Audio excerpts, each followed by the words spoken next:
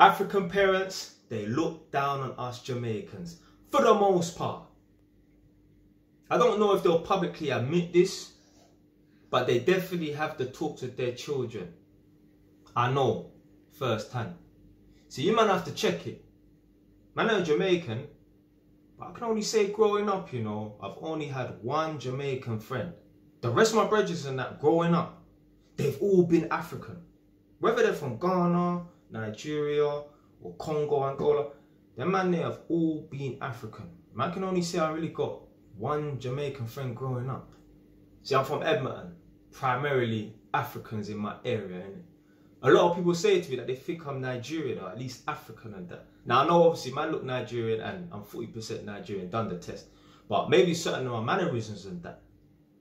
You know, you are what you hang around with, you're a product of your environment. So if you hang around with Africans and that, you're going to take on certain of their characteristics and their traits, their mannerisms and that. And yeah, growing up, you know, like man will make a few statements and that. And see, I'm a dangerous man, you know. What you say to me 12, 13 years ago, I will remember to this day.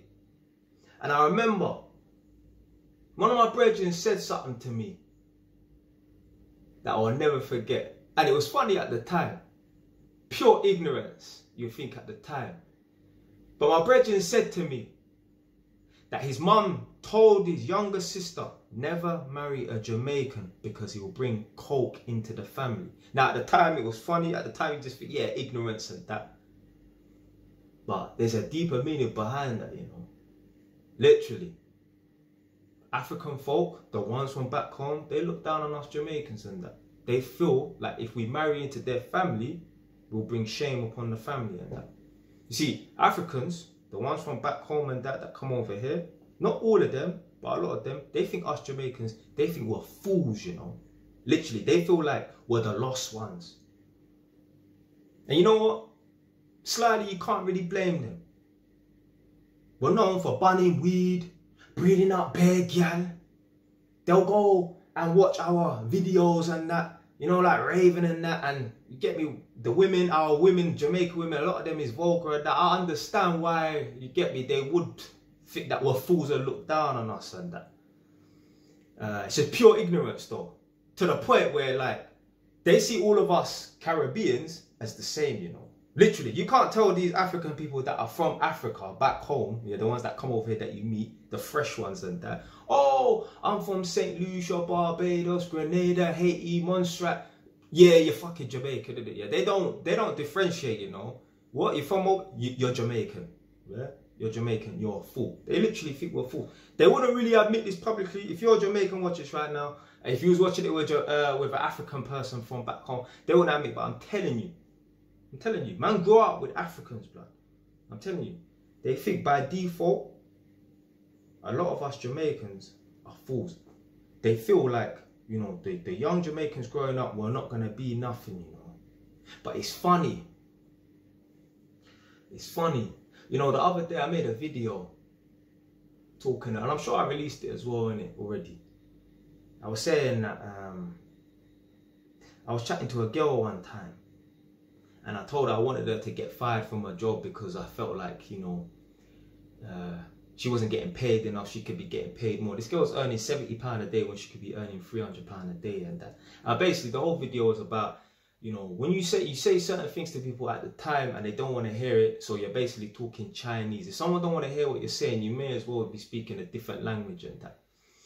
And you know what? It just makes me think, like, you know, it's funny, yeah, like, growing up, because I was a Jamaican and I was around, you get me, my brethrens, and certain of my brethrens' parents know I am, they know I'm a Jamaican, they know I was a bit of a rebel and that. They probably looked down on me. They probably looked at me like, yep, he's just going to be another Jamaican foolish statistic and that. But it's funny though. It's funny because if I was to actually, you know, look at the man them that I've grown up with, and me, I'm a man, don't compare myself to no one, innit? I'm in a race with myself.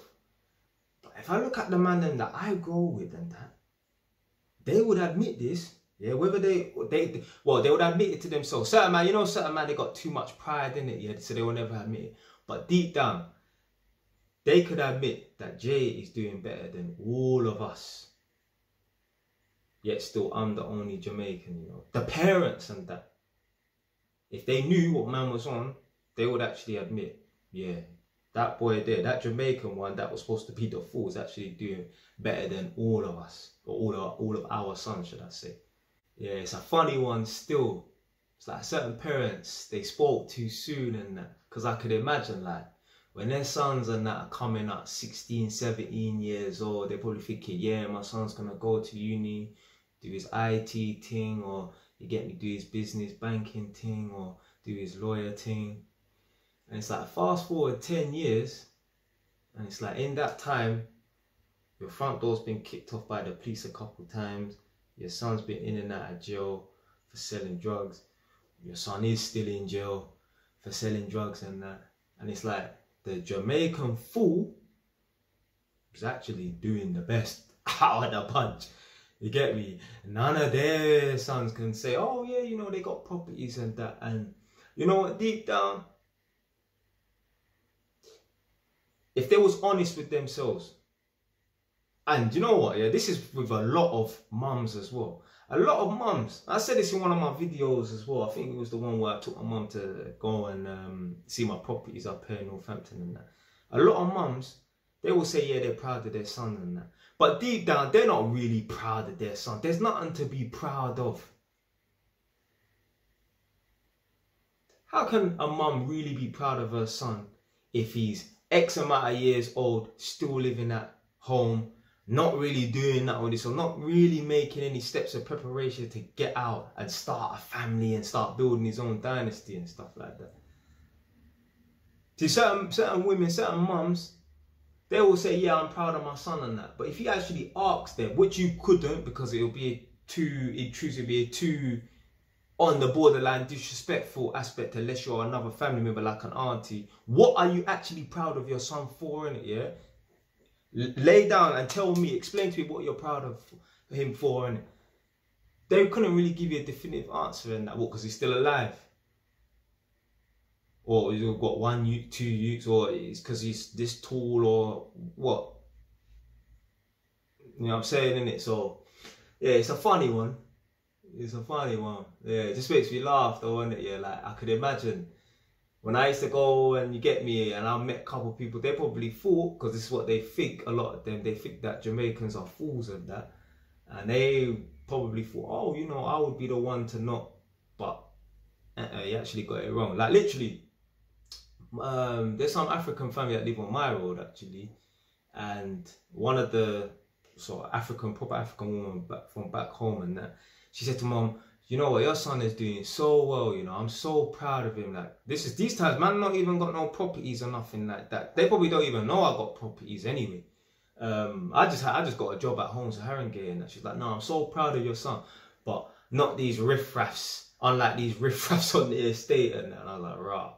But back in the day, when I was getting in trouble and that, she probably was one of the ones that was turning up her nose thinking, oh, typical Jamaican and that. Literally, obviously us Jamaicans, we diss Africans as well, innit? So man will put my hands up there as well, innit? But I'm telling you, Africans don't want us married into their family. I've even been at a man's son's birthday and I've seen someone give a speech and that, and a man made a joke saying that, oh, I was disappointed when I found out the girl was Jamaican and that. And we all laughed and that. But the fact that that even comes out of your mouth means you was slyly thinking it. You understand what I'm trying to say in it?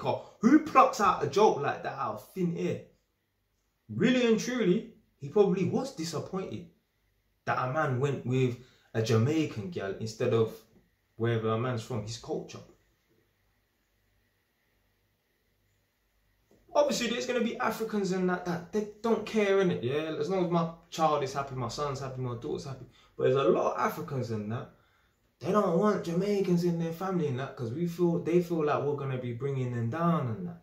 But like I said, it's just funny, innit? Because if you was to compare me to the whole squadron and that, the man then would admit, nah, Jay is actually the one that's actually setting trends, and you get me, we could learn from him. We could go to, if we needed help on how to, we would actually be going to him and that. Furthermore, the parents would be going to be in that, because they don't even have their own things and that. Well, not in this country. I don't know what's going on overseas and that. But yeah, literally African parents, they look down on us Jamaicans and that. And they shouldn't. They shouldn't. But each their own, innit? People then, if they want to look down on Jamaicans, that's called it, yeah? Make sure your door is not getting licked off, and make sure your son is on the right path. Make sure your son's not a trapper, you know? Make sure your son is a lawyer, or you get me, he's doing well for himself, innit, yeah? Don't be looking down on old people, and your son's just bumming around. Stay away, it's done now.